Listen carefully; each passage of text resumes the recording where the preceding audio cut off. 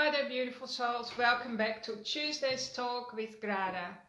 Today I am starting a mini-series that will go over the next 6 weeks, and every week I'm choosing a specific body system. And today I'm going to talk about bones and skeleton. And when you have issues with that system, let's, for instance, you have a sore bone on a joint or a fracture, I'm going to explain to you what potentially the meaning can be behind your pain. What is your soul trying to tell you? Because every body system has carries its own charge that's different to its neighbor system, right? And if we were all highly awakened and sensitive to our soul, and if we were all able to listen to our intuition when it's talking to us, we often wouldn't have to have pain and disease and accidents in our body, because our intuition is like a telephone line to source or to our soul, right? It's a telephone line between our head, our normal thinking brain, and our heart. So our heart system, the heart chakra, is the home of our soul. And we all came here on a soul mission. I should say our mission. Our soul has a mission for us, like there are certain things we have to learn, right? And often, of course, our soul is guiding us in conjunction with God or source or ultimate power. You could say that creator, the two of us are guiding us. And if we listen to our intuition and we understand what our intuition is trying to tell us, we can go down that road. But of course, when we're born in a human body and you come into your mom's body, you spend time there and you're absorbing all of her emotions and belief systems, and if she's secure or not feeling safe, that all goes into your body as well.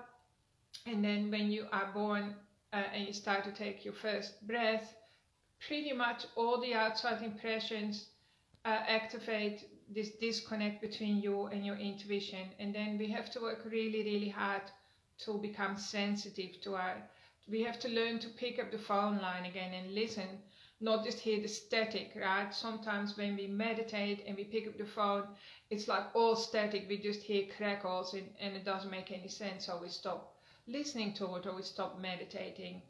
But ultimately, your soul speaks through your body. If you're missing all the signs and symptoms, it's like feather brick truck. If you're missing the feather and the brick, then the universe has to give you a truck, right? And in your case, the truck could be brain corruption, or it could be cancer, or it could be a relationship breakup, or it could be like aches and pains in your body, right? And I actually realized I've never really done a session on what your body is trying to tell you, because there are generalized symptoms that belong to specific organs that nobody's ever taught you about because you're not educated in this at school.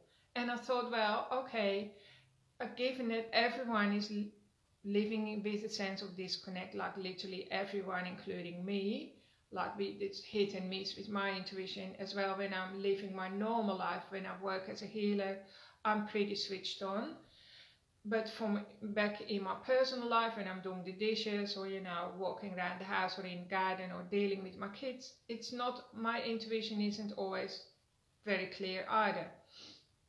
So we can listen to our body, and then we can work backwards and rebuild our connection to our soul by listening to our body. And I thought that would be a really exciting, fun thing to share with you over the next 6 weeks. So today I want to shine the torchlight on our bone structure, right? So we have our skeleton.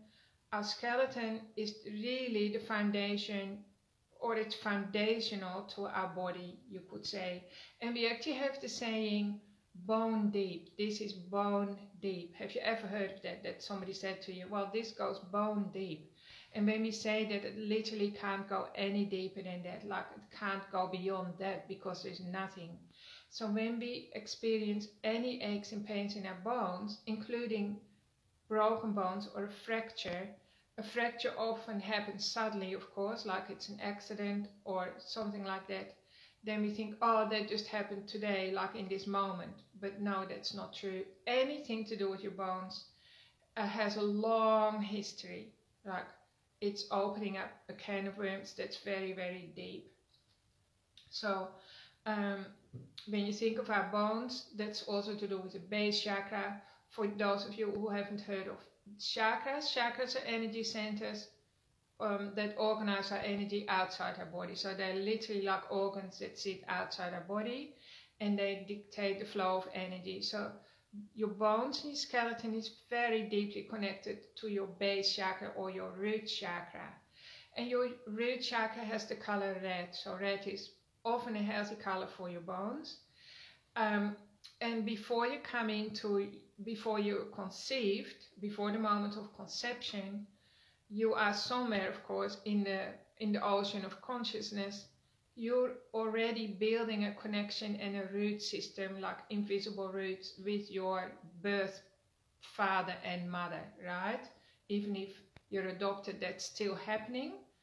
And then it's like you're preparing your foundation, and that includes your bones, right? Even if you're adopted, you would be preparing a root system with your biological parents, and also already with your support people, your carers, the people who are going to take care of you in your childhood. And this becomes the foundation of your inner child and your adult life as well. It's all built on that particular foundation that starts long before you are conceived. You can even take it back to, well, I challenge you to think about this. It may not be true, but this is what I think. My children already watched me be born, right? And then they watched me grow up. And Peter in Tasmania, I grew up in Holland, and they already knew, well, they're going to be my parents, and so on. So our children know us at a very, very deep, profound level already. They don't come in as new babies who know nothing, right? And so they already orchestrate certain events, or they witness those events, and that helps them to be the person who they are and to do their soul lessons when they are born. So I want you to start thinking of your life in a very broad perspective, and also have what I call symbolic side. So if you think of your bones, they give structure to all the soft tissue. So they support and the foundation, and you literally can't live very long with diminished bone structure. Like you can live with diminished, like you can lose your spleen and your appendix and your tonsils and all the rest. But when your bone structure diminishes, it really shortens your life as well, and the quality of your life. So your bones are really, really important. So what can your body tell you when you have bone issues? So as I said again, so your bones have to do with the foundation, with that sense of belonging, right? So if you have a lot of joint aches and pains, maybe in your case you need to look at, am I happy where I am in my life now? Do I really feel that I belong? And some people actually are born with a sense of a misplaced sense. They never feel like they belong anywhere. And if that's the case, you need to come and see me, because it's really important that that's corrected, so you can really reclaim your body in a sense, and be your authentic self, and be empowered if you relate to that.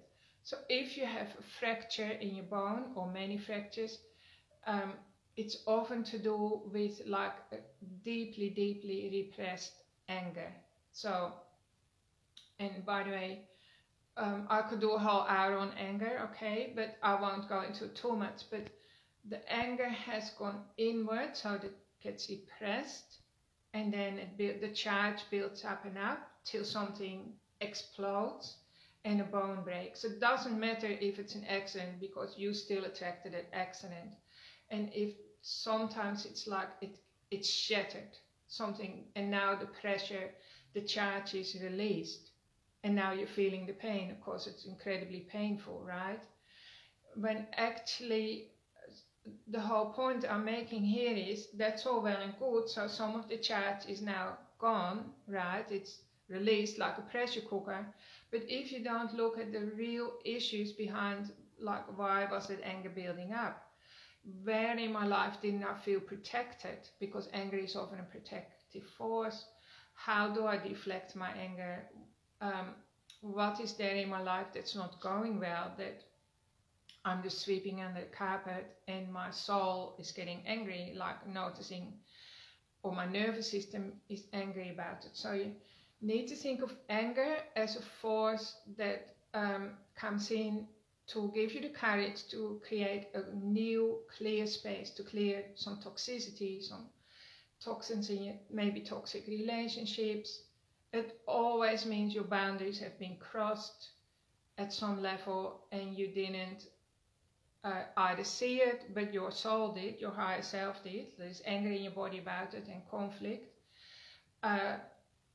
or something like that. So anger in women is often diverted into sadness, and I'm speaking for myself too, because when you think about the accident that I attracted when I was 43, and I had so many broken bones, honestly, probably more than, well, I know apparently humans can have 49 broken bones or fractures before they pass out from the pain.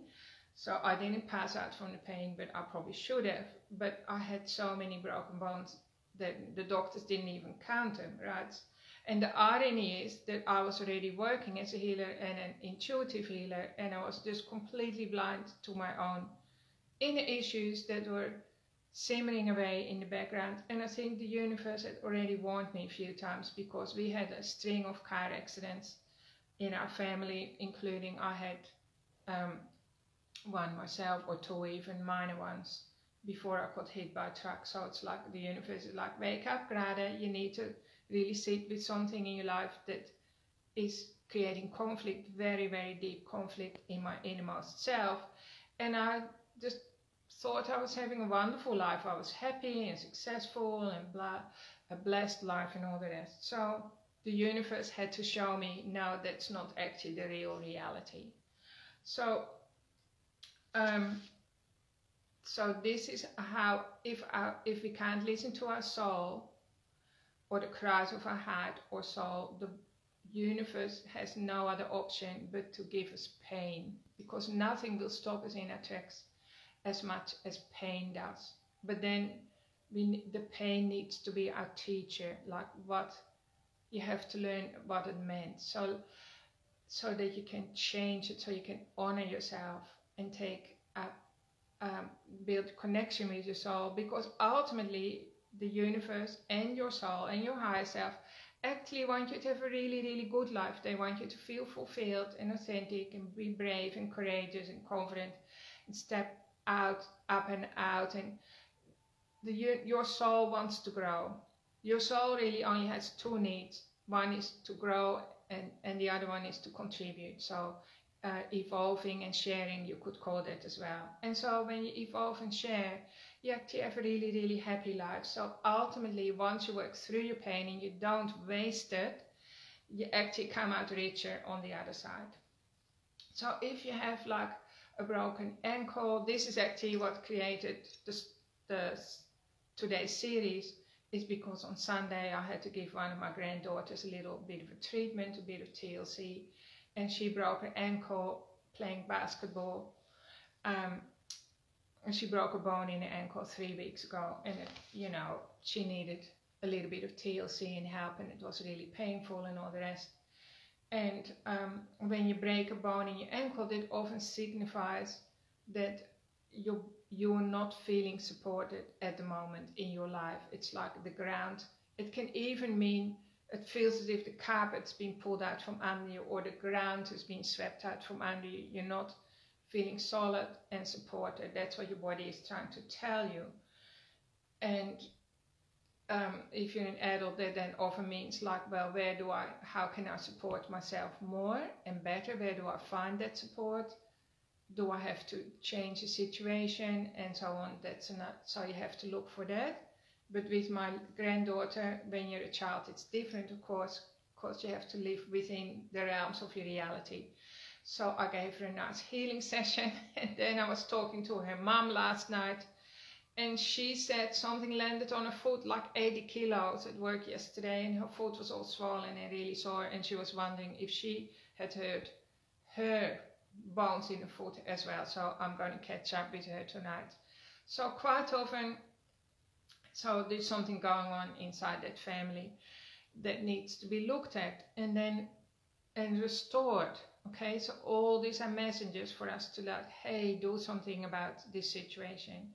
I remember last year my son-in-law, who is a basketball player, a professional basketball player, he also broke a bone in his ankle, I think it was, or in his foot, which put him on the sidelines.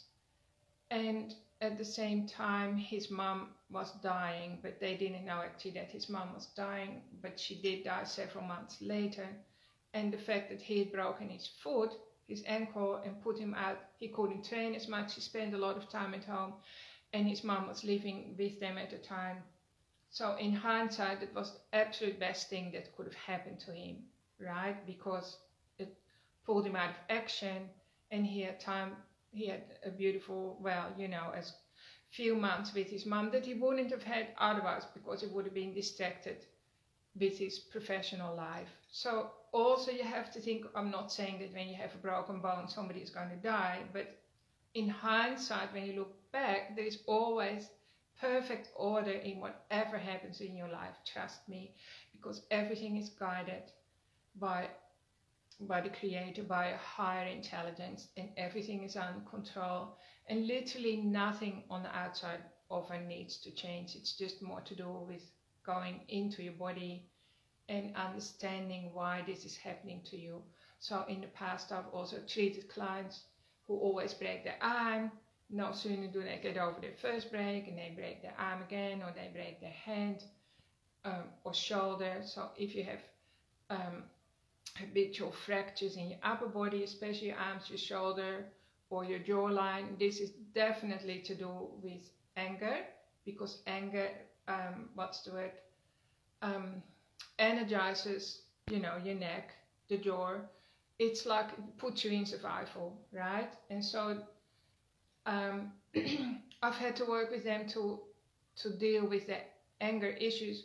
Anger is not really an issue, by the way, because every emotion is welcome, but the real question is probably, you could say, what is the healing heart of anger? How about you start to look at anger like that? What's the healing heart of anger? What's at the heart of this, and how can it heal me, right? Rather than being dismissive of it. So with women, they can never be angry, but they can be sad, right? So it's all right for a woman to cry, but if you're a woman who cries all the time and years later you're still crying, that means your anger is being diverted into sadness.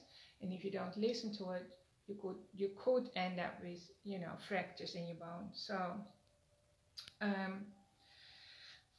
So the bones also create the immune system, right? Because the white cells supposedly are created in the bone marrow. So that's really fascinating too, when you think of your bones, bone deep, right? All your history is inside your bones, including your ancestors. Many, many generations of history is in your bones. And if you believe in past lives, many, many past lives, information and energy is in your bones as well. So that makes it a really interesting subject to discuss. And again, I'll just quickly tell you about my mom. My mom was born with a hunchback.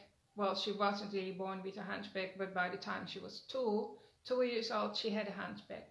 So that meant her spine disappeared under her left shoulder blade. Her left shoulder blade was stuck out like a wing. She was very, very deformed in her skeleton. And that was a bone deep pattern, because she had an uncle like that and a grandfather like that. And I mean, who knows where it started. But one time when I was in a really deep meditation, I actually got a picture of one of my ancestors being in the stocks. So like in Europe in the medieval days, people were humiliated and put in stocks, so with their face and hands sticking out and like hunched over like that, and then they used to throw rubbish at them and stuff, like deep, deep humiliation, right? So traumas like that can carry over into the offspring. And of course, I don't want my children or my grandchildren to suffer, so I work really, really hard to clear things as they come up. And the wise, we do get wiser. The more we tune into our body, the more we understand, the more compassion we have, the more we realize, wow, I can't believe I've got all that history in my body, and my body is just dealing with it, mostly good, from day to day, right?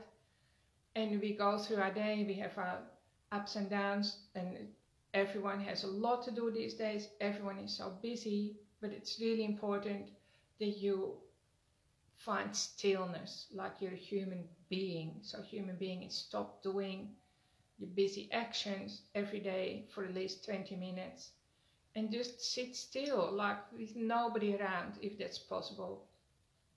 And allow yourself to feel into your body, like what are your bones trying to tell you. Just focus on one bone, right? One little toe maybe, or something like that. And what is it trying to tell you? So again, going back to your spine, if you have issues in your spine, it often means you don't feel supported, and you especially don't feel supported in relation to truth, right? So either that means somebody isn't being truthful, often a closed one around you might be not being truthful or honest, or there's a lack of integrity, or you are not being honest yourself, of course, to yourself. And I mean, again, that is a big minefield, because in your awareness, you could be thinking you're honest to you, but you're just not aware of how you are selling yourself out. That's called how you sabotage yourself. So that can sit in the spine. So the spine is often to do with support, not feeling supported. The lower spine is to do with not feeling financially supported. And the middle, like the midsection of your spine, is often to do with regrets, or carrying too much guilt and shame that doesn't even belong to you. And then of course the shoulders, I already told you that, but that's also about feeling burdened, and then being in survival and unexpressed, and the energy of anger sits in there and it's just waiting to explode. So I find all this fascinating. This is like what I'm super passionate about.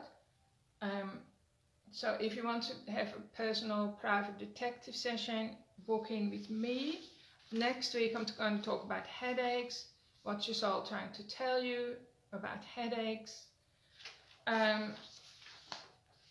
So the bones, as you've realized now, does have a lot to do with anger, it's deeply suppressed anger, but remember that anger is just simply a messenger. It means that at some point you didn't feel protected, you didn't receive the protection you deserve, or there was dishonor, you felt dishonored, or maybe your current situation is not honoring you, or you are not honoring yourself, and the universe is not going to let you get away with it.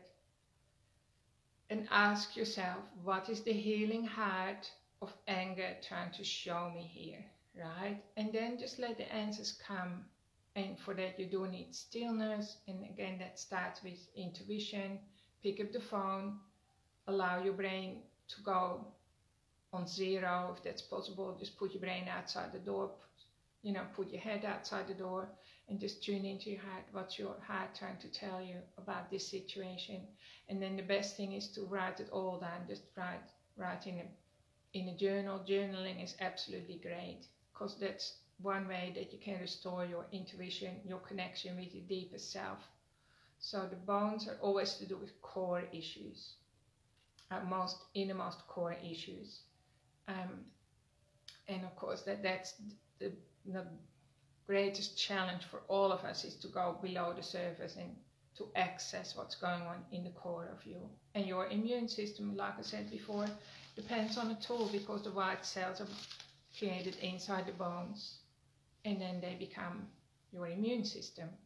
So that's, for that reason, already very, very important as well. Hope you enjoy this. So next week I'll unpack headaches a bit. If you have any questions, or if you understand things about bones that I've missed, please send me a message or share it here below the video. I mean, there are so many aspects of it, but this is kind of a generalized knowledge that I'm sharing that should have been taught to you when you went through the school system. Alrighty, everyone.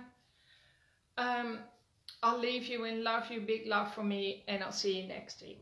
Bye, everyone.